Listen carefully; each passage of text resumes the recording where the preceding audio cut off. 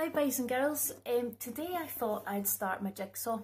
It's a good day for a jigsaw and I got this one for Christmas and it's a 1,000 piece. So it's going to keep me going for a wee while during this lockdown. You'll see the picture as well, it's quite tricky. It's a bit of an abstract pattern. The last time I did a jigsaw was probably a couple of Christmases ago and it was with my dad and we struggled a bit to get the edges, but you know you always start with the corners and the edges, and once you get that done it just helps you, and as you start to kind of build up from the edges and the corners it starts to fall into place, doesn't it? All the pieces start to join up together and you start getting, getting on really well.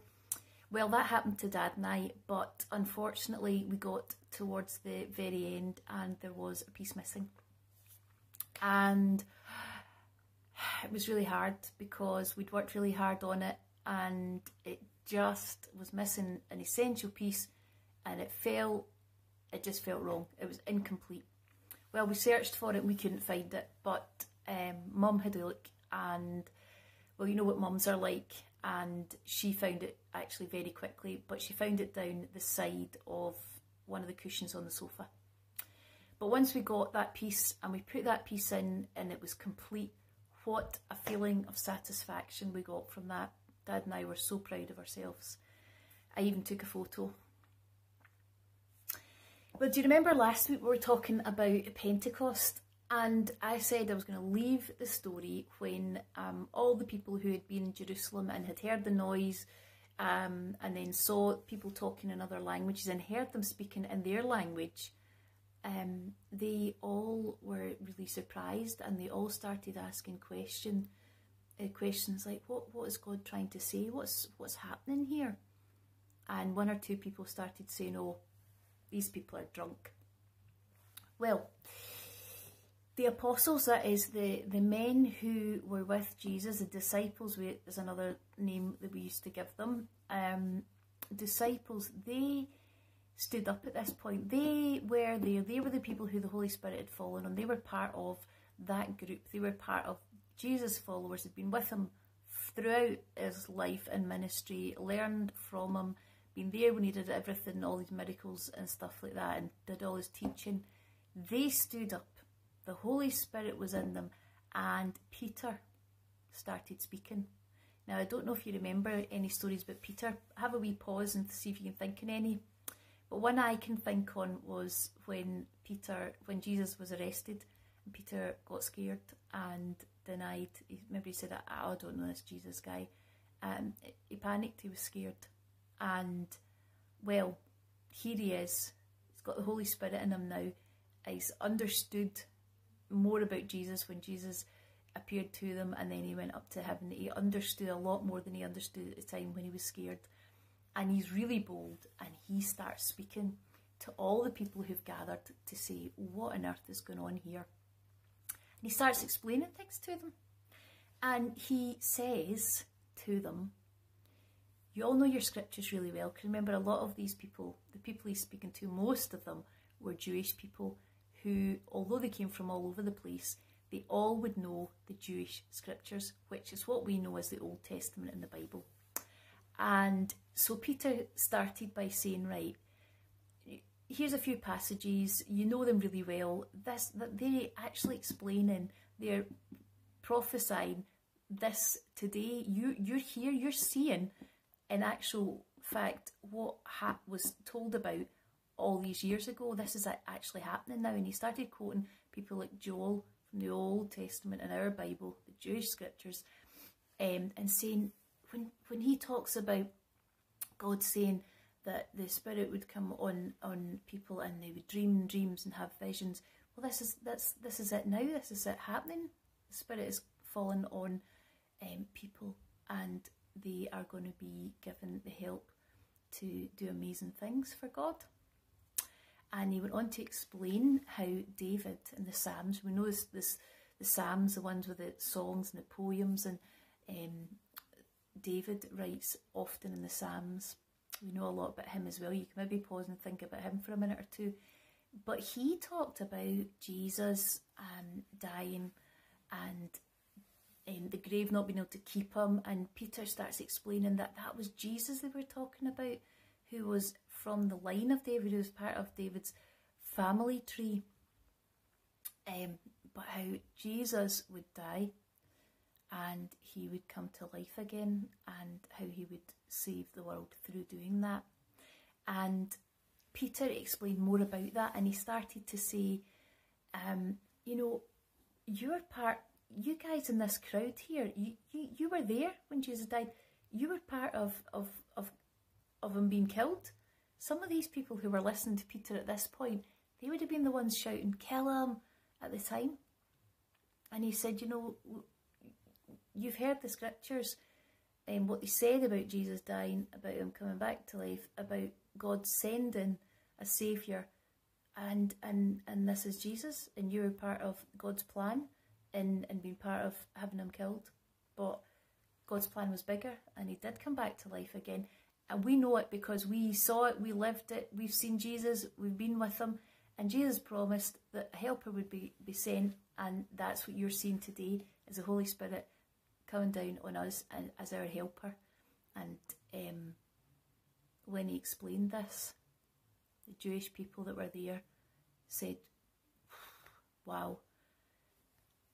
Suddenly, all the stuff that they knew from their scriptures, they were able to, like pieces in a jigsaw puzzle, they were able to join them all together through what Peter was saying.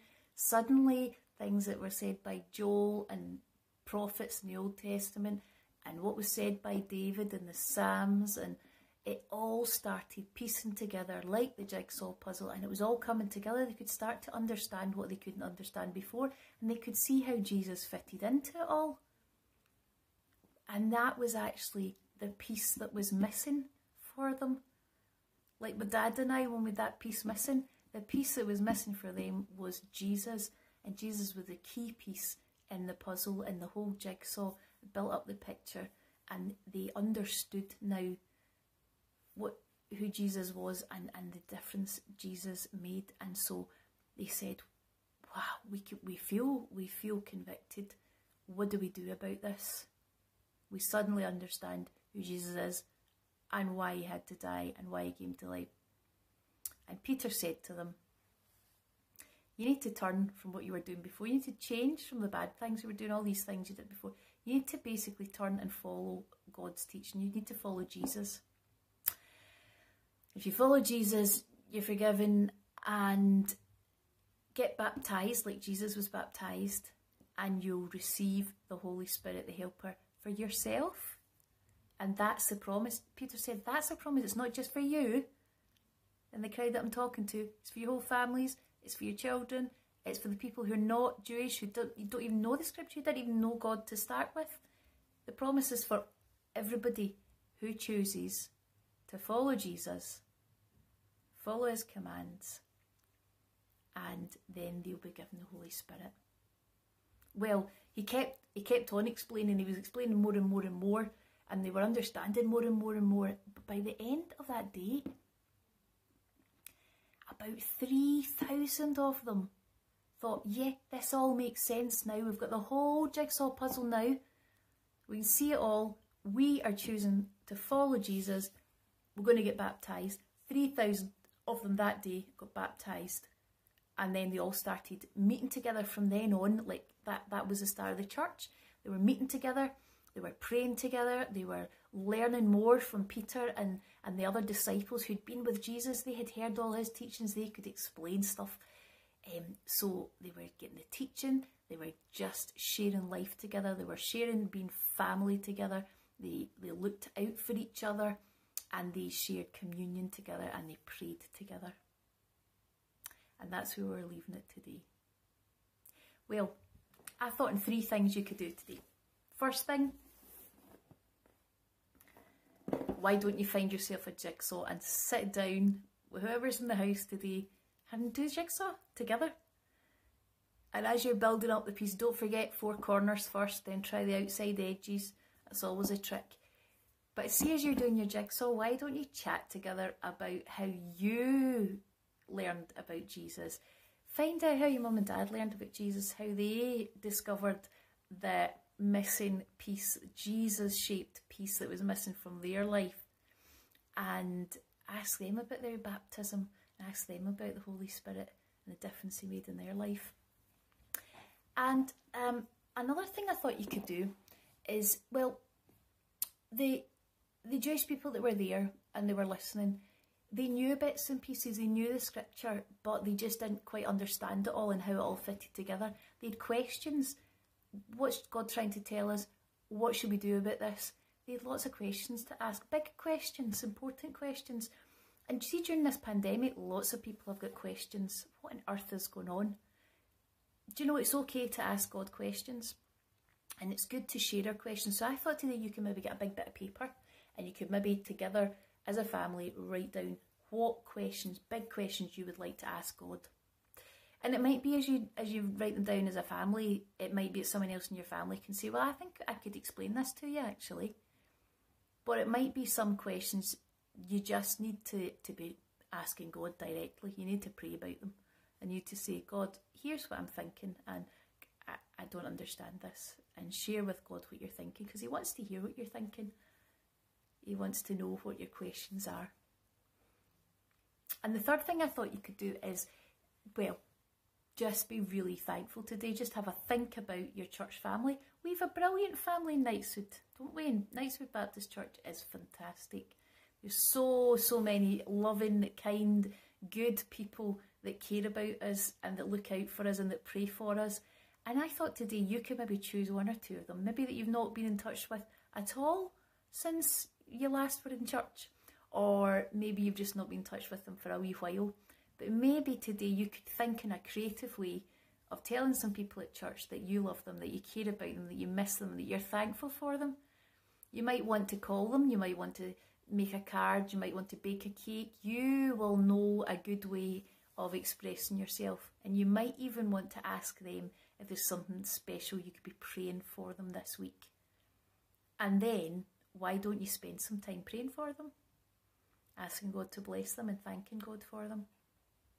That's what I'm going to do just now, just to finish. I'm going to talk to God. So let's do that. Father God, we just thank you so much for the gift of your Spirit, which is a promise. You promised to give us your Spirit, your helper, your Holy Spirit, when we choose to follow you. It's a promise that was for everyone. It's for all of us. And we just thank you for us, for those of us who know you already and who have your Spirit. We thank you so much for you in our lives. And we just pray that for those people who are listening that don't know you just now and haven't chosen to follow you, that they will, and that they'll know how amazing it is to have you and the Holy Spirit in our lives. We thank you for all that the Holy Spirit does to help us. And we just pray that we'll understand more and more about him and more about you. All the questions that we have, Father, we want to know more about you and understand more about you, and we just pray that you'll help us to do that. And Father, we thank you for Knightswood Baptist Church, our church family. Help us to share life with each other. Help us to show each other we love each other and we care about each other. Help us to remember each other, even though we're not seeing each other the same way at the moment. Help us to remember each other. And just bless every one of our church family. We ask these things in your name and for your glory. Amen.